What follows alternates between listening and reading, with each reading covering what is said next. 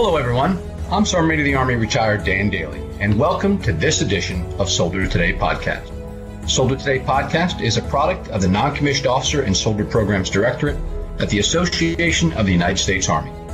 Soldier Today subjects focus on those topics that are relevant and needed by our soldiers and their families, serving the regular Army, Army National Guard, and the Army Reserve.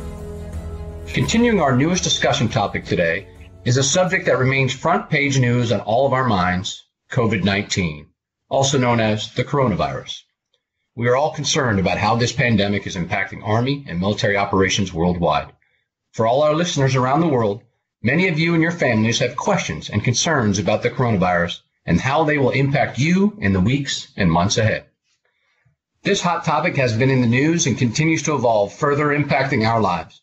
For America's Army, this subject directly impacts soldiers, leaders, and organizational operations at all levels, across all three components of the Army. Now COVID-19 has reached a point where soldiers from the Army National Guard in multiple states are being mobilized to support their state response for providing assistance. So this is a great subject to discuss, and the right leader to have this discussion with us here in our virtual studio today is our Command Sergeant Major of the Army National Guard, Command Sergeant Major John F. Sampa. John, it's great to have you on the show with us today. How are you? I'm great this morning. It's another great Army Day, great Army National Guard Day. Many thousands of Army National Guard soldiers out there serving in their state, local communities, doing the work of the Army National Guard. It's a great day, and thank you and AUSA to allow me to take part in this podcast this morning to provide information out to our Army National Guard soldiers and all soldiers of the Army itself. Well, Sergeant Major, it is our honor to have you with us today. And, many of us watch TV and they see our National Guard and all of our soldiers in the background of some of the news articles that are going on. And I'll tell you, I know our listeners, as well as me, are excited to hear more from you today about what our National Guard soldiers are doing throughout our states. So if you don't mind, Sergeant Major, we'll jump right into the questions. I thought today we'd start with a little discussion about the impact of COVID-19 on our society and the focus of the Army National Guard to help those in states that are in need. The Army National Guard has a unique role in assisting state and local agencies in a time of national emergency. What is the Guard doing in response to the COVID-19 pandemic, Sergeant Major? Since the start of this COVID-19, the Guard has been involved. And so currently the Army National Guard responds to many areas in response to COVID-19. The Army National Guard response is unique to each particular state's response because each state is different. And so that response is different for that state, because each state is affected differently by the COVID-19. So the roles and responsibilities for the Army National Guard is different. But there are over 16,000 Army National Guard soldiers responding to the COVID-19 as of today. And the COVID mission for the Army National Guard is to support a variety of things, but some of the most common tasks that the Army National Guard is doing right now is assisting with or supporting with drive-through testing sites, facilities, logistics, ground transportation. There are planners, there's LNOs at different locations, FEMA locations, the state operations center and stuff like that. In some states, you got Army National Guard soldiers doing traffic control checkpoints. And of course, our biggest thing, what we always do in any kind of response to the state is the humanitarian aid or support for that particular community as well, too. So again, the Army National Guard soldiers out there doing a variety of things, but a lot of that is tailored to what their state have them doing. The Army National Guard, again, remains on duty to their respective state as long as their service is needed or deemed by the governor and the local leaders. Well, that's great. And we appreciate their service out there, Sergeant Major, because they are on the front lines of an invisible enemy. So let's change the focus of our discussion from strategic to operational. The Army National Guard is a global force with units and individual soldiers deploying all around the world. COVID-19 has had a large impact on individual and organizational training in the United States and preparing and conducting overseas deployment training. How's the Army National Guard adjusting to that? The Army National Guard is doing a lot of adjustments. And as you know, the Army National Guard has two missions. They have their homeland mission, homeland response mission, which they're doing now with the COVID-19. And they also have the national mission to fight our nation wars. Just like all other DOD services, the Army National Guard is under the no movement restriction as well that began March 16th and is scheduled to expire on May 11th. But that date, is really based on the health risk to our nation in respect to COVID-19, which it could possibly be extended, but we all hope not. So with that said, is that we still have units deployed abroad, OCONUS, in support of our nation wars, and then we have soldiers here on the homeland response. And so as a result, thousands of Army National Guard soldiers and unit training events were affected by the no movement order and the social distancing criteria. So the Army National Guard is mitigating those effects by postponing or rescheduling individual collective training events to a later date if possible. Those who are being scheduled to MOB, that MOB is being evaluated, but those soldiers still going to MOB to that MOB site. But with the no movement order, it has caused some things on the calendar to be readjusted. So our senior leaders are in the process of doing all that. And so, again, the Army National Guard is mitigating those effects by postponing and rescheduling those individual collective training events to a later date and rescheduling soldiers for later PME and functional school dates as well. Now, each state adjutant general has the authority to determine what date those Army National Guard units will conduct their drill or training weekend during the no movement restriction in the COVID-19 response. So I recommend to each Army National Guard soldier to stay in close contact with their unit leaders for each day and when those training events are going to take place and all of that. Because as you know, the Army National Guard soldier has a civilian life, civilian career. And so all of that changes. All that has to be re-coordinated with their civilian employers and schools and all that kind of stuff. So I say again, each day, because things are continually changing, they must stay in close contact with their units because the units are evaluated on a day-to-day basis based on this whole COVID-19 response of how we're going to get after that planned training or that was planned that was either canceled or postponed or rescheduled for another date. Absolutely, Sergeant Major. So we're going to have to remain flexible for at least the foreseeable future, right?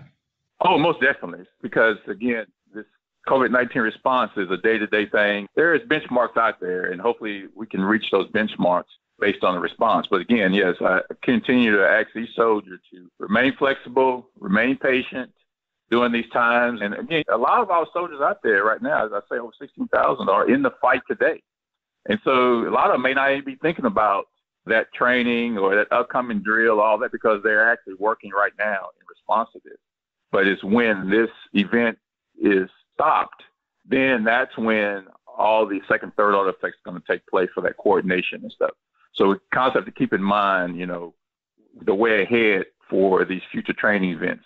And so that's why I say they got to continue to stay in contact with their leadership in order to find out what the latest is for the next training event that was either postponed, canceled, or going to be rescheduled. Because, that training has to take place in order to maintain our readiness. So. Yeah, and you mentioned that. A lot of our listeners out there do understand the different titles that our National Guard soldiers serve under, and you mentioned it that they work for the state sometimes, and then sometimes they work for the federal government. Could you just really quickly explain for our listeners who don't understand that fully the different titles or the two main titles that our National Guard soldiers serve under? That's correct, yeah.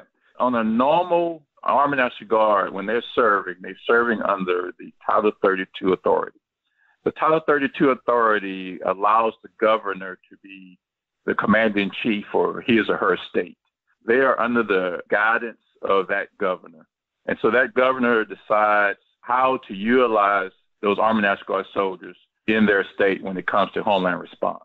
And I said earlier in the conversation today that, we have a homeland response, and we also have our national mission fighting our nation wars. Under that authority, we go under the Title 10 authority, which falls under the president. And so in order for each state to have a good response to their communities, it's always better to have those Army National Guard soldiers under the Title 32 because that governor knows what's best for his or her state and how to utilize those resources. And so a lot of our Army National Guard soldiers right now are under the Title 32 authority, under the command and control of the governor. And again, if they do their wartime mission, then it falls under Title 10, which they fall under the command and control of the President of the United States. Oh, that's good. I appreciate you explaining that for some of our listeners out there, because it's really important, because a lot of people ask questions why our National Guard soldiers are doing this or why they're doing this. And that just talks about the different titles they serve under and who they work for underneath those titles. A lot of times you'll hear the terminology state active duty. And so state active duty can only fall under the Title 32 because they're under the command and control of the governor. Under state active duty, those are total different types of benefits from their federal benefits. So they're actually working under the state active duty authority. They're actually a state employee. They're not a federal employee. So the federal benefits they will normally get serving on drill weekends, such as military credit, if they got hurt, they can submit a LOD for that injury. Well, when they serve under the state active duty, Army National Guard soldiers are state employees, so their benefits are workman's comp, no military credit, no military benefits, unless you hear the terminology now, 502F. 502F, Title 32 is when the president makes it a national emergency. And then now these soldiers can serve under the federal authority of Title 32 and receive all their federal benefits as if they were OCONUS or serving on drill weekend or their annual training. And that's a great benefit to our Army National Guard soldiers. So is that what they're under now, Sergeant Major? A lot of them are under the federal 502F, and some of them are still on active duty. So it all depends on if the state files for the 502F and if that state is deemed as a national emergency. But a lot of the soldiers are getting ready to fall under the 502F that the president signed. Wow. Yeah. Well, let's change the subject a little bit, Sergeant Major, if you don't mind. Still related, obviously, but something that our soldiers are very much wanting to know information about. So for our listeners out there who are soldiers, the Army Combat Fitness Test was in the middle of its rollout in diagnostic testing when the COVID-19 started to spread. What is the status of the ACFT, and what guidance would you give your soldiers to maintain and improve their physical readiness at home during this time? Well, last week, Headquarters DA issued a FRAGO 16, and FRAGO 16 gives guidance for physical fitness training and activities. So, the COVID-19 mitigation measures are affecting normal physical training environments with respect to, social distancing during a group or unit physical training and testing, and surface contact, most common fitness equipment and apparatus for training. So as a result, the APFT testing frequency standards for all compos is temporarily suspended until further notice. So what I mean by that is that all current valid passing APFT scores are extended until further notice. So if a Army National Guard soldier or, any soldier, because we say this applies for all three compos, active duty, Army National Guard, and United States Army Reserve. If a soldier had a current APFT score, that score remains in effect until further notice.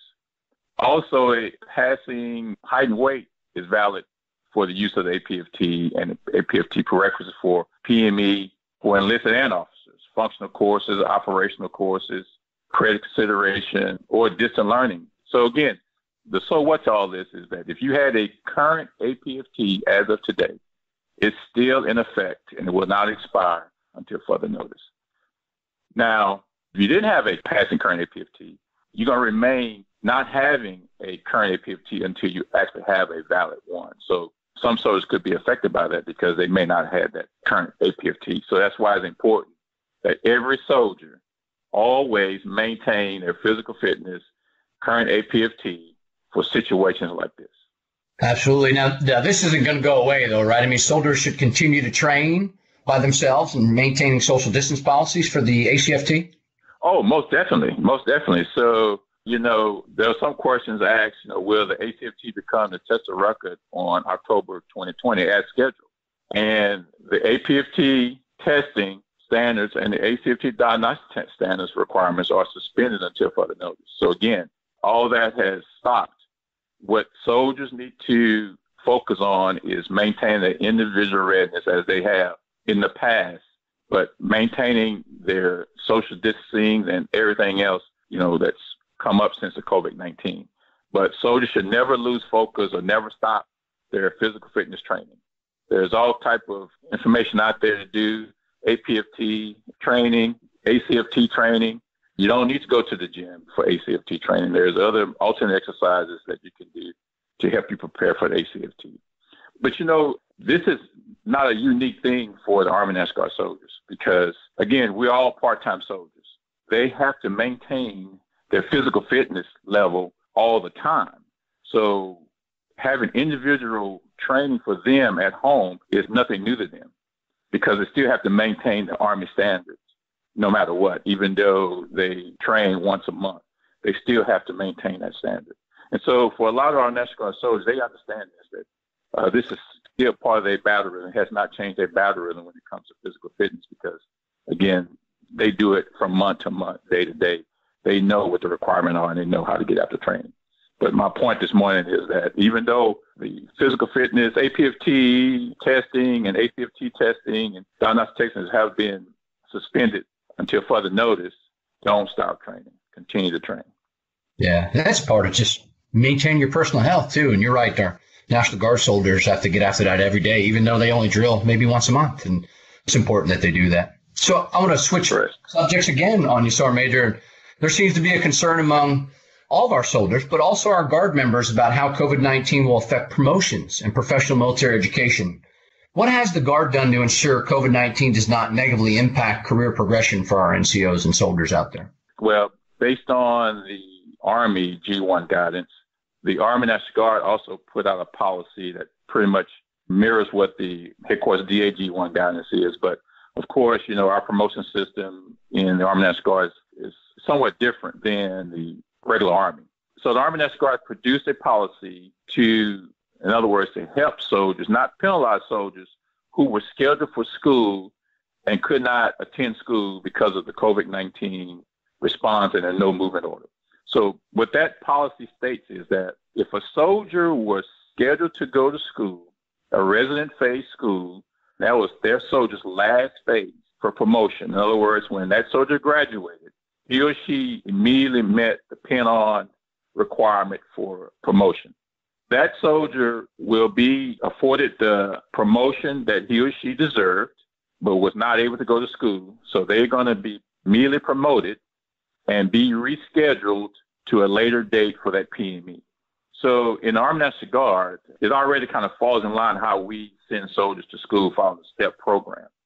So as you're well aware with the STEP, we select a soldier, and then that soldier is put into that paragraph and line number because the Army National Guard promote on vacancy. We're a vacancy-based promotion organization. So that soldier is put into a paragraph and line number for that higher grade position. Now, that soldier would not be promoted until he or she is trained and educated through their PME. Now, for an Army National Guard, for a soldier to complete BLC, they have 1 year to get that BLC completed before they are taken out of that slot or become a legacy soldier. E6 and above, those soldiers have up to 24 months to complete all phases of their PME before they become a legacy soldier. So we're still following the STEP program, even though we're promoting the soldiers immediately, but they still have to complete their PME before they're considered fully promoted. So a lot of questions that came up is that, so when do that clock start? When does that 1 year clock start? When does that 24-month, 2-year clock start? That clock would start when the no movement order is lifted, because at that point, soldiers can get rescheduled and move out to their particular schoolhouse in order to get that training. And so right now, we're looking at May 11th for that no movement order to be lifted. But again, that possibly could change as well, depending on what the health risks to the nation. So again, right now, if a soldier was scheduled to go to school during this time period, and he or she was not able to go to school, as long as they had passed the APFT, passed the height and weight, met all the other promotion criteria, the only thing that kept them from being promoted was the school. They're being promoted. But then they have to complete their PME along that way. So there's only those soldiers in that particular. We got a targeted amount of soldiers that we're targeting, and that's in this time period itself. Well, that's good news for our soldiers out there. They will get promoted, but they're going to have to go to school after all this shakes out, and it will. I know it will. Yeah, you're right, because, again, we don't want to diminish any type of military education. It's important. And so we have to make those adjustments because that training is important for that soldier's career, professional development that he or she's going to need later in their career. So we cannot really take away from that soldier, because if we do that, and as you well know, you're taking some skill sets, some education that soldier going to be able to learn in those schoolhouses that they'll never get, and could diminish their progression as a outstanding leader. And so, again, what we're doing to not negatively impact that progression of that NCO's career. So, again, stay ready. You're going to be promoted, but you still have to get to that school. So make sure you prepare for that. That's good. Well, let's switch subjects again, Sergeant Major, and talk something about what are the things our soldiers are doing out there. So you have the opportunity to see and talk with thousands of soldiers and leaders each week. And many of these soldiers and leaders are doing some really incredible things for our Army and our nation. What is the most inspiring thing that you've seen, or one of the inspiring things that you've seen so far while responding to this virus?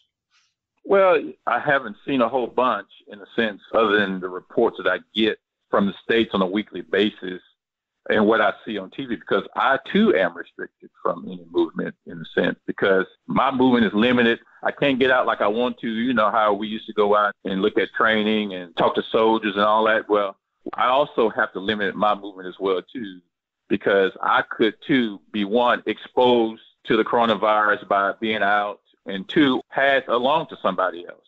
But some of the things that I saw and have been reported to me is that the continuation of how Army National Guard soldiers deploy in their state and the response that they provide, the support they provide, the dedicated and loyal service they provide to their state and local communities in all facets, as I just talked about earlier, doing humanitarian aid support, traffic control, supporting the testing sites, and setting up beds and setting up hospitals. And that's the strength of the Guard. That's the strength of the Army National Guard, is we bring our civilian skill sets to whatever that situation is and make it a much better, because a lot of these folks have this expertise in logistical planning, in setting up stuff, moving heavy equipment, driving trucks, and all that on a daily basis. And you put all this together and it makes for an awesome, awesome response.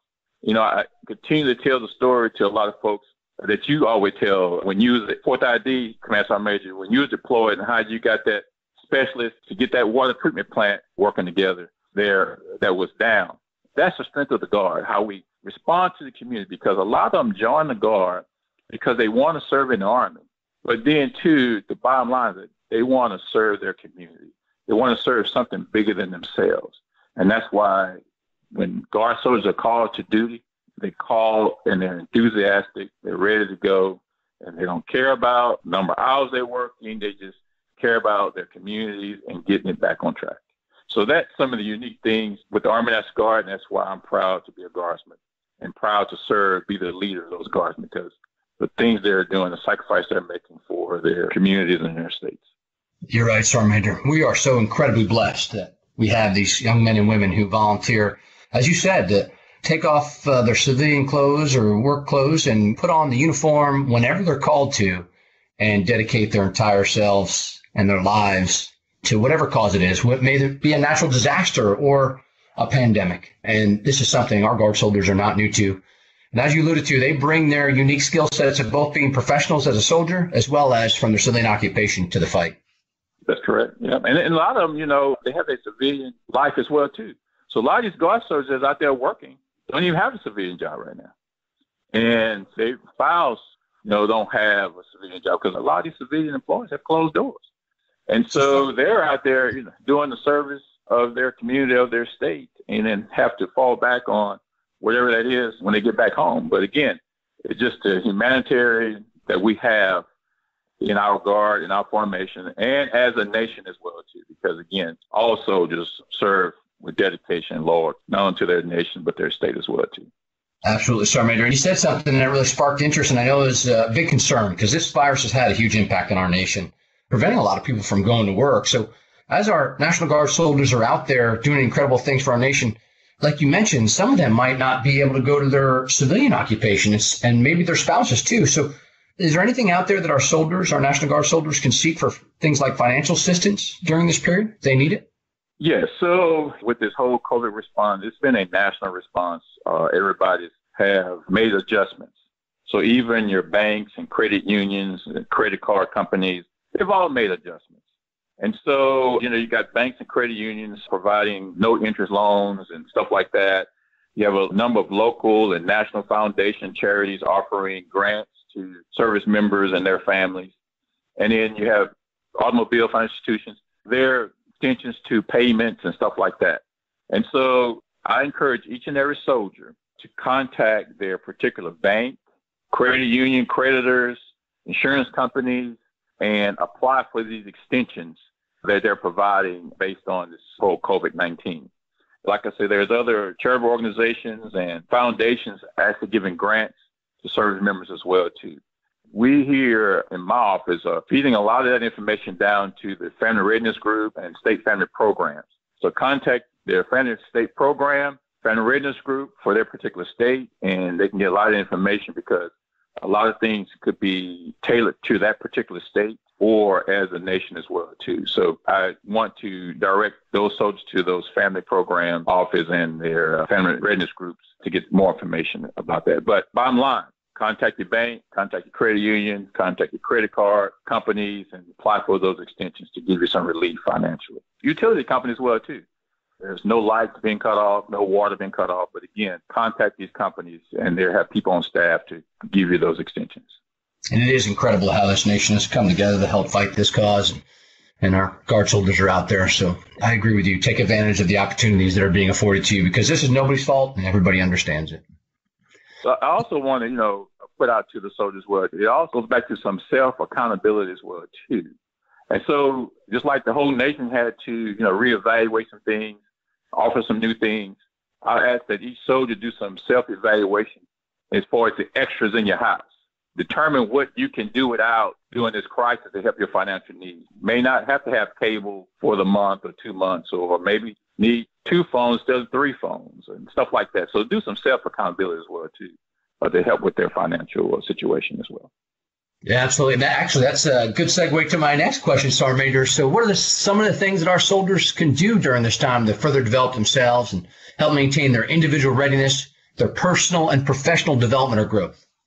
One thing they can do, SMA retired Dailey, is they can listen to AUSA podcasts as they listen to right now to get information. But other podcasts such as this type to get more information, updates on everything as well. They can always go to AKO. Click on the training tab on the AKO webpage, and there's an abundance of training information there for the soldiers to continue their professional development while they're at home. And then again, go to the AUSA and English websites, and there's all type of information that they can get because each of those organizations put out information for soldiers to continue to educate themselves, stay up to date on the current situation, things that's going on around the world and going on with today's Army. There's a lot of resources out there for them to continue their professional development while they're at home, if they're at home. Because like I say, there's over 16,000 Army National Guard soldiers right now in the fight. But if they're one of the ones who have been called to duty yet, they can continue their education by the things we just talked about. Well, that's great. Sergeant Major Sampa, it's always a pleasure to have you with us. And I'd like to give you the last words. But before I do that, I also like to point out that you mentioned several times throughout this interview that our National Guard soldiers have also full-time jobs as civilians. So I just want to mention the fact that I am personally very proud of that Command Sergeant Major John Sampa is a lifetime law enforcement officer in the state of Texas. So, John, thank you for your double service to this nation and to the great people of Texas. And thank you for the work that you're doing for our National Guard soldiers and the work that you've done for the state of Texas, protecting the peace. So what I'd like to do now is give you any final thoughts and the last word, Sergeant Major, to our listeners out there and something that you'd like to share with them today. Sure. I'd like to thank you and AUSA for allowing me to come on and be part of this podcast today to continue to update our soldiers on the current fight with the COVID-19 response and provide some things that they can go to for their training, their continual training, individual training, and so to speak, because a lot of their training has been either postponed or rescheduled and stuff like that. But again, I am proud to be the Command Sergeant Major of the Army National Guard, leading the soldiers that's out there in the COVID-19 response. Because every time there is a homeland response, our Army National Guard is there. That's why there's always the logo you see, always ready, always there, because we are.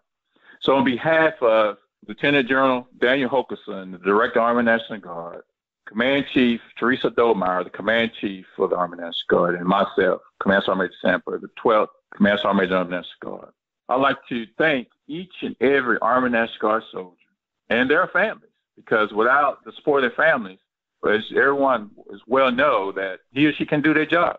So I'd like to thank the soldier and their families for the loyal and dedicated service that they're providing to their respective state and their communities, because they're needed. We are needed. And we will get through this COVID-19 as we get through anything else.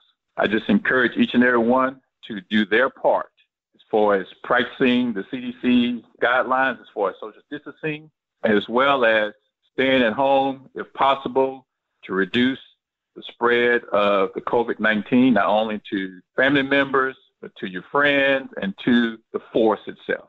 Because without the people in the Army National Guard, without the soldiers in the Army National Guard, without the soldiers in today's Army, we have no force.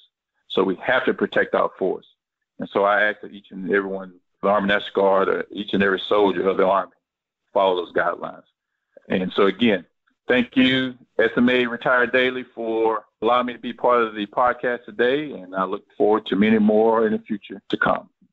Thank you, Sergeant Major. And we look forward to having you on in the future. And we'd be welcome you to give us an update sometime when you're ready here in the near future again on what our National Guard soldiers are doing and what they can do to protect themselves. So our time has come to an end to close this edition of Soldier Podcast today. All of us here at the Association of the United States Army want to thank Command Sergeant Major John Sampa for joining us today for this great update on our Army National Guard and COVID-19. As an Army alums, I can say from all of us across the country, thank you. Thank you to all of our soldiers and all the leaders of the National Guard for what you continue to do for our citizens. Every community across the country has been touched by our Army National Guard, and thank you for continuing the proud traditions of our Army that makes us the greatest land power force in the world. To all our listeners, thanks for joining us. Be sure to subscribe to the Army Matters podcast on iTunes and everywhere podcasts are found.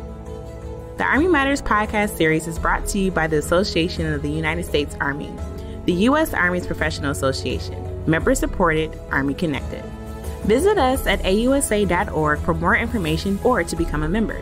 Your membership helps AUSA continue to carry out its mission to educate, inform, and connect with the total Army, our industry partners, and our supporters of a strong national defense. For questions or to provide topic recommendations, email us at podcast@ausa.org. Have a great Army Day. Hua.